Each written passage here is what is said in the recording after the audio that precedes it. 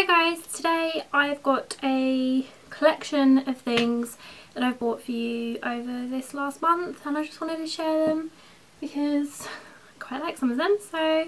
This month I went on a major shoe hype and bought a couple of pairs of shoes that I probably didn't need, but I bought them anyway. And I got them from Office. So I've kept these in the box. I have worn them once, but they're very, very lovely. They are these. Ooh. They're just like massive, it's gone really bright, platformy type shoes with this little buckly bit here. I might demo them for you. But these were, yeah, I just had to get them because I haven't really got many heeled shoes that I find really, really comfortable, and I've worn these and they are super comfy. I may have done up the strap a bit too tight the first time I wore them, but once I undid it, it was fine. And I wore these on a night out and I sort of walked quite far in them and they're really comfy. The only thing I'm not used to is if there's like a tiny itty bitty stone or something and then you just sort of, it's quite awkward, but practice makes perfect, and I think I might be getting some more shoes sort of in this sort of style. So my next shoe slash ankle boot buy were these ones. I've been wearing these non-stop since I've bought them. They're just like a classic Chelsea boot and they're all real leather. These are from Office as well, so I went in there and sort of spent loads. But they're just a very like sort of just the classic Chelsea boot because I haven't actually got one or a pair that are just flat.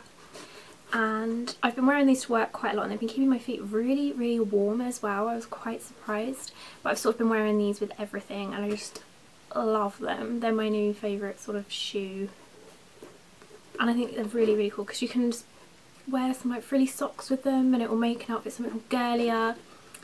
So I bought these. These were 62, but I think they'll last me a while because they're just sort of nice. I hope they last me a while, otherwise I'm going to cry.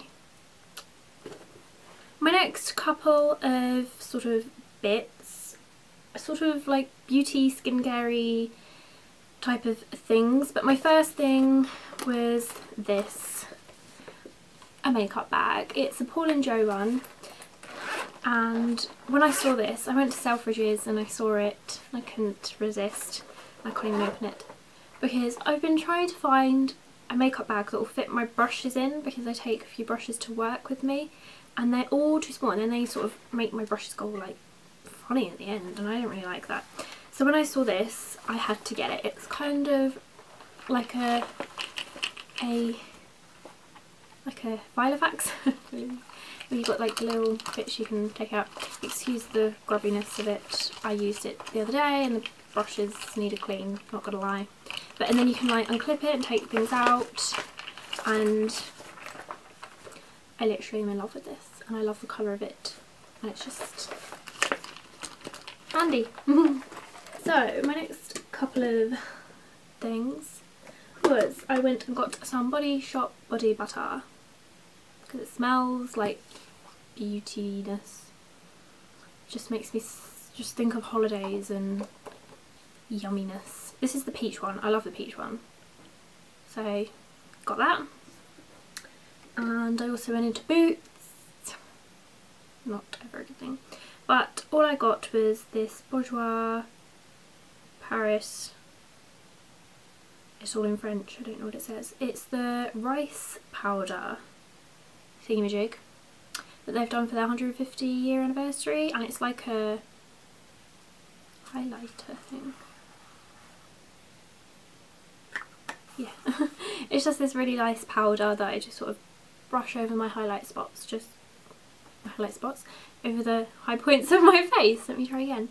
And I just think it's really, really cute. It's just green and pretty and now on the floor. This next one is actually a repurchase. Sort of this time last year my skin got really quite bad and my mum actually suggested that I try this foundation, which is the Bare Minerals Original Mineral Foundation, and I really didn't think it was going to be any good for my skin, but it actually really cleared it up massively. And then I got kind of bored and bought sort of foundations that I was wearing before, and my skin's just gone to pot again, and it really did clear my skin up. It's actually quite surprising how much it cleared my skin up, because I didn't think it would. And for like a mineral powdered foundation, it's got really good coverage as well, although they don't have many colours, so I can't put a heavy sort of full coverage amount on my face because then I turn orange. So this one's in fairly medium, and it's just in a little pot, and then you just tip bits out into the lid, and then you take your brush and then you just sort of swirl it on to your face, and it's literally gone everywhere now. So still with trying to keep my face lovely and clean, I bought the Dermalogica Dermal Clay Cleanser, and I bought this because it was actually recommended for me when I went for a facial, because I've got quite oily skin, and this is meant to decongest your pores and sort of give you a major sort of clean on the oily areas. And I have used it a couple of times and it makes my face really tingly, but I think I'm going to be doing a review on all my sort of skincare stuff and, you know, what I think works for quite sort of oily and acne prone skin. So I am doing that. I will get there, but this is, I like this and it's good. I would buy it. I have bought it. My next thing is the Elemis Balancing Lavender Toner. You can see I've used this as well. This was part of what I mentioned with the review. It smells delicious. It just, oh, like lavender's meant to like help you sleep and stuff, and I put this sort of as a toner before I go to bed, and it makes me want to sleep, which is good because sometimes I struggle. But I got this as well, and this is part of the review yet again, so I will let you know how I get on with that in like a couple of weeks time. So that's it guys, thanks so much for watching. I wanted to just show you what I've sort of bought recently, and you know, this sort of links into what I'm going to be doing soon and in the near future, and hopefully you enjoyed watching this, and yeah, hopefully I'll see you in my next video. And please feel free to subscribe or like this video if you genuinely liked it. You know, I like to know what you guys like, and you know, feel free to message me if you like as well. So thanks for watching, see ya, bye.